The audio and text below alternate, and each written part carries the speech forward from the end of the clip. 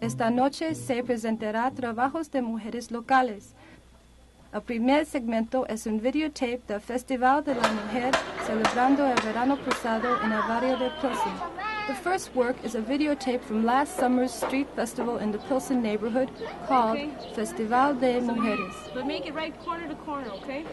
And then you cut one side, flip it over, cut the other side, and then you cut it down like that, okay?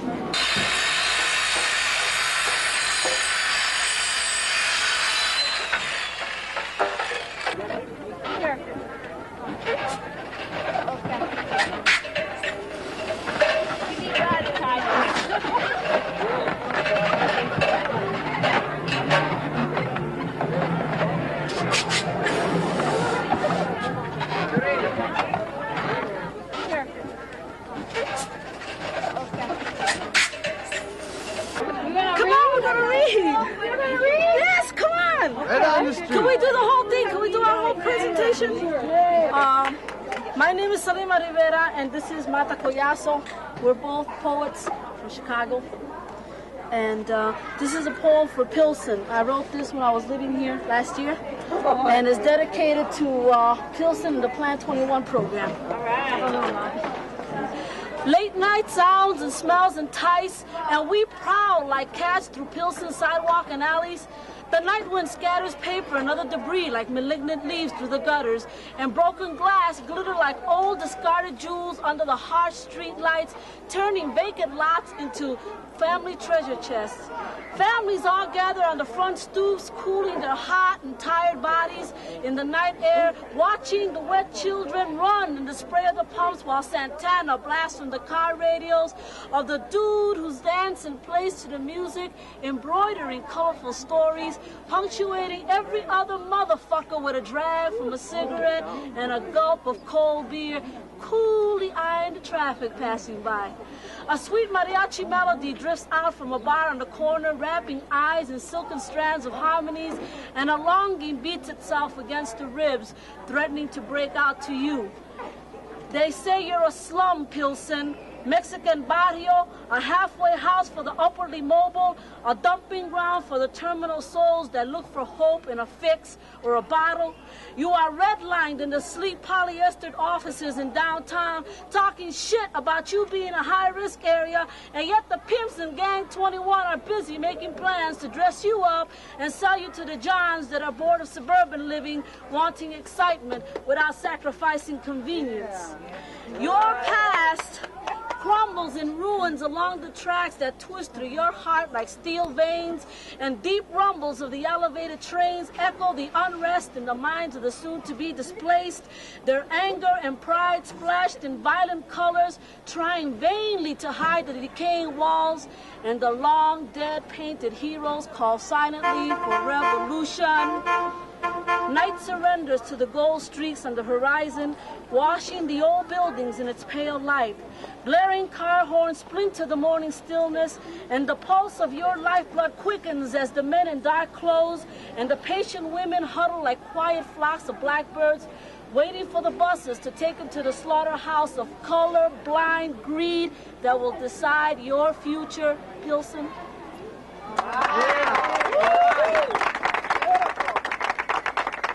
We're selling some T-shirts, Mujeres T-shirts that come with from the festival. They're done by the same people who did the poster, and they're selling very well. They come in medium, large, and we're very proud of the way they came out. How do you feel about the festival? I think it's great. I think it's turning out really nice. Really nice. I think we've got a lot of cooperation by all the community groups, and the people are coming out, and it's still early. It's still early. Now we're selling some T-shirts, Pemex T-shirts, Zapata with a gas pump instead of a gun, and what else? Oh, we're gonna have a silk screen demonstration, and we're gonna have. This is a workshop that we handle between Casa Aztlan and Mujeres. And we're going to be demonstrating the work that the women did before, and we're going to have some clay, some people doing things on clay, and what else? Oh, we have right here the mural that we're going to be painting, not the mural, but one of the sketches of the mural that we're going to be painting at Benito Juarez High School. I just graduated from my master's, and I've been working in Casa Aztlan and the community for the last 3 years. I started a ceramics workshop over there, and right now I'm trying to build the community center in Casa Aztlan as a cultural center. I'm very unhappy to see that in most of the work I'm doing, there isn't that many women, but we're trying to start changing that, and a lot of the women that are, well, a lot of the little girls that are coming to my class are seeing that as a sample, and you know, they see that it can be done. So hopefully in a few years that will change. So what do you think about a fair like this for women? It's pretty good. I didn't think it was going to turn out that good, but now I see it's a lot of people. It's all right. I think we're going to have a lot of fun here. And so far people like the booth. What about these posters? Were they done at the... Okay, the posters were done by men. Okay, the silk screen were done by both men and women, and the same thing with this book here is the first Latino anthology by Latino artists in Chicago, and it has the work of both Latino men and women in the anthology. Have some of your work in it? Pardon? Does it have some of your work in it? It does. It was the first time I got published when this book came out. How did it make you feel when it came out? Oh, it feels fine. Look at your artwork and your poetry in print. When I saw it, I said, I gotta have some more of this. What do you think about this event? Real nice, real nice. It's good. A lot of women get to know about their issues and the rights. You know, it's very informative. Never seen this in the neighborhood before. It's good. All right. When I think of you, babe, a soft snow falls lightly down my back, turning to steam on my full brown thighs. An ocean appears, threatening to dash me against the hot sand, helplessly spinning me into the mouth of a hungry sky. Cocaine and weed envy the high you give me, unable to recreate the intensity of the world you can conjure up with a snap of a smile. When you're on my mind, I bubble and boil, cooking like thick salsa, spicing up the air around me. I breathe the music Mick Jagger can only cream about. And I dance to an ancient rhythm born in the depths of my womb, yeah. I lay back and close my eyes, dragging in the rich brown smoke of your loving. Spinning and whirling, I journey stoned on the thought of you, babe. This is the first time I think that anything's been totally run and defined by women.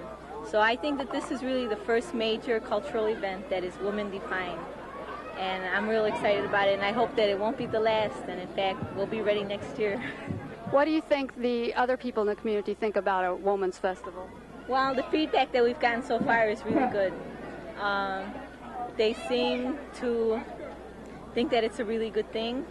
They feel as though Mujeres Latinas en Acción is really doing something now, you know. They say, oh, this is really something, and who's doing it, and they're really excited about it, and I've been hearing that. I've been walking up and down.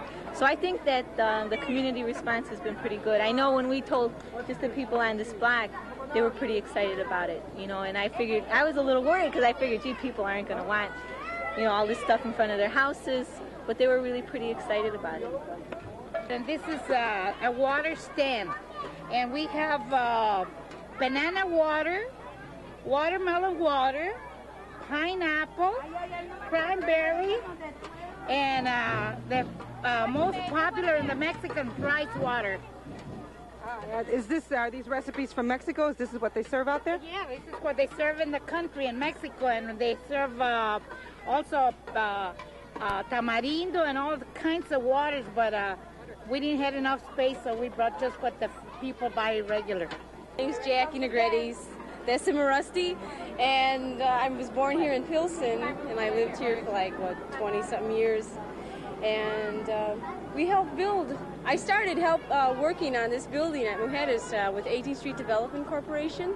And let's see, in June, I started working full-time at a union job doing construction work. And it's been hard, you know. Like I started there, and they were letting me, slack off a little bit because, I just didn't have the strength to do some of this stuff. But now they're expecting me to pull as much weight as the guy I'm working with. Sometimes it's 6 foot, 200 pounds. Sometimes it's, he's only 5'7" and weighs, about 140. But I have to pull the same kind of weight. But the guys are pretty good because, like, they still, oh, you can't be doing that. You're a woman, They pull it away from me, and I said, just stop it. I said, give me a chance. And I'll tell you when I can't do it. And, that's what they'll do. When Allende's government was overthrown in Chile by the fascist right wing, women in this particular town started going to inquire the government as to the whereabouts of their son, whether they were jailed or whether they were dead, and the government ignored them. And every day they would come to this Plaza de Mayo asking for their sons, till people started thinking they were crazy, started calling them crazy, and they became the crazy women from the Plaza de Mayo. And this is written in dedication to them. Me llaman la loca de Plaza de Mayo. Every day I go looking for my son, a prisoner of a treacherous tyranny, or maybe he lies rotting in an unknown grave. And every day, I go down to the plaza and raise my voice in chorus with the others that come. Maldito asesinos, give us our sons. Tell us, what is their crime? What have they done? And they laugh at us, call us crazy for wanting to know. I am crazy because I want to know the fate of my son, whose only crime was to say that he was hungry. I am crazy because he raged against the injustice of it, watching us die slowly, having no dreams of our own to nourish us. I am crazy because I love this boy, flesh of my womb, who did the only thing a man with nothing left but his dignity can do. And they laugh at me. Those bloated jackals glutted with the blood of my offspring, dazed with their power and so blissfully unaware that this crazy woman, whom they ridicule and scorn, carries deep within her womb the beginnings of their execution and the end of their predatory rule. Me llaman la loca. Mujeres como yo, con una bandera en el pecho, fuerte como piel de coco, con el diablo por dentro, como bendición pura, sin miedo ser fresca, palabra por palabra, merezco respeto. Mujeres como yo, un ángel, fantasma, el ritmo de un condenado palo de palma que baila con el viento. Un pétalo, mancha de guineo, cuando menos crees el efecto, ligero sin sospecho. Mujeres como yo, machúa y bruta, cruda, sin gracia al color rosa, que no se antoja tener un lápiz de labio, al contrario, que solo siente los colores bellos de su piel café, el espíritu por dentro se baña con flores blancas. La gracia de una mujer verdadera, sin senos, sin cintura, pero aquella bandera en su pecho, el diablo por dentro, espíritus en muerte, se baña con flores blancas. Mujeres como yo, la mujer fuerte, dura, como una montaña, la cosita más femenina, bueno, como un condenado palo de palma, su alma baila el ritmo del viento, la mancha de guineo, con ligero efecto.